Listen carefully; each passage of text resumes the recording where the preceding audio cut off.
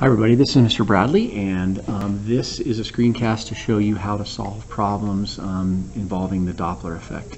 This is a standard kind of problem that you might see when you're thinking about Doppler effect and sound. So this problem says a very fast car is coming directly toward you at 79 meters per second.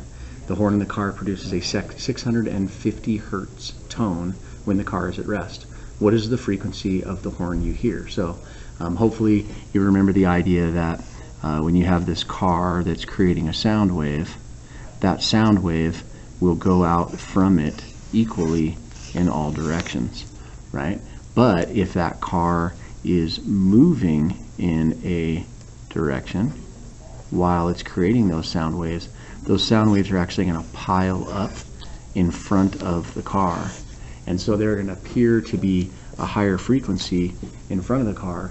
And so somebody listening to that will actually hear it as a higher pitch than what it really is. So what we want to do is figure out what that Doppler effect here is going to be. The important thing to know here is that the car itself is going 79 meters per second and it's going toward you, right? You have no speed whatsoever, so you're just sitting there at rest. The frequency that the car is emitting is 650 hertz.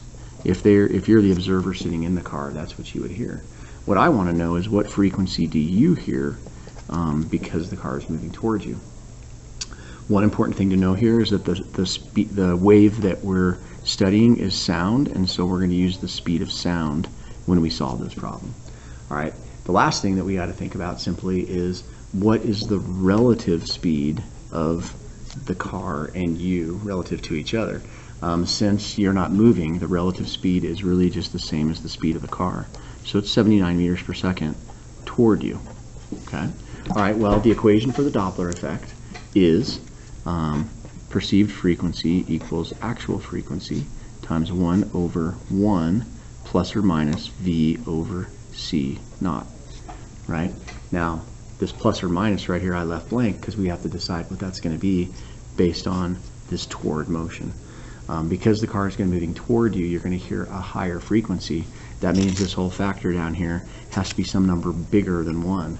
Well, the only way you can get a number here that's bigger than 1 is if what's in the denominator is smaller than 1. That's only going to happen if you subtract. So remember, toward motion, you always use a minus in that denominator. So when I write down the numbers that I have here, 650 hertz, and I multiply by the Doppler factor, 1 over 1 minus 79 meters per second over 343 meters per second, I will find my answer.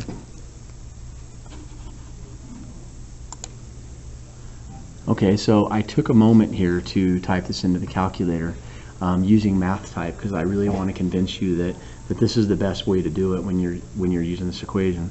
This N over D button right here is really like the best way to do this because you can make it look on your calculator exactly like it looks on your paper. Then you're sure you don't have any kind of problems whatsoever. When I hit enter, I get like a perfect fraction, which is interesting. So I can just display this as a decimal instead by hitting the button over here on the side. And when I do that, I get 844.5 meters per second.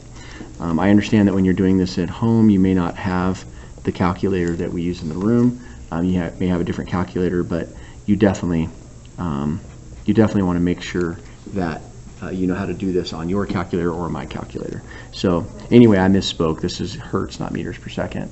And so with the two sig figs I have, this is going to be an 840 hertz tone.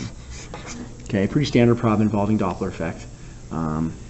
Definitely want to be able to do this kind of problem when it comes time to show us your understanding of Doppler effect. If you have any questions, please come in and see your physics teachers. Thanks again. Have a great day.